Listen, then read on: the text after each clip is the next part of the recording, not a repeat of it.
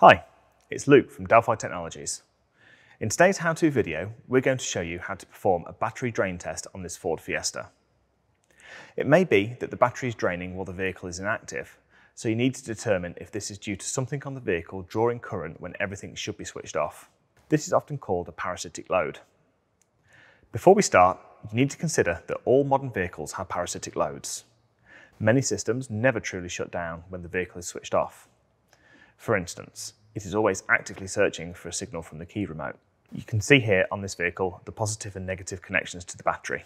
An ammeter detects the current flowing through it. This means the meter has to be part of the circuit, connected in series. For this, we have to break the circuit at some point and insert the meter so that the current can flow through it. We will test at the negative terminal of the battery. So, we need to remove the negative terminal and connect the meter to complete the circuit.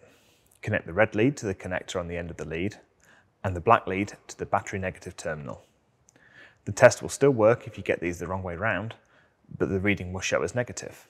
Right now, all current is flowing through the meter and the parasitic draw can be determined.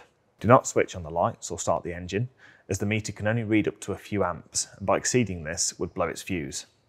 Remember, we're not looking for a result of 0. Some systems will be running in the background, even when the vehicle is switched off. So how much current are we looking for? Consider some maths. This is a 60 amp hour battery. It will supply 60 amps for 1 hour. To fully drain this over a period of 10 hours, you would expect to see a current draw of nearly 6 amps. With a current of 1 amp, this battery should last 60 hours or just over 2 days from fully charged. You can also refer to the manufacturer's data for the expected current. You can see here that I have a sizable parasitic drain on this vehicle. Now comes a process of elimination to diagnose the cause. Keeping the ammeter connected to the battery, or the amp clamp around the negative lead, you can begin to isolate individual systems and removing fuses to shut down active circuits on the vehicle. If the current reading reduces when you pull the fuse, you can narrow down your search by using topology and wiring diagrams to assist with your diagnosis.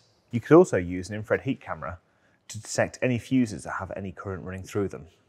You can see here that this fuse is hotter than the others, and there should be no current running through that circuit. Thanks for watching today. For more how-tos and support, follow us on social media or visit our Masters of Motion online hub. And if you'd like to continue your learning further, check out our range of expert-led courses at the Delphi Training Academy. See you next time.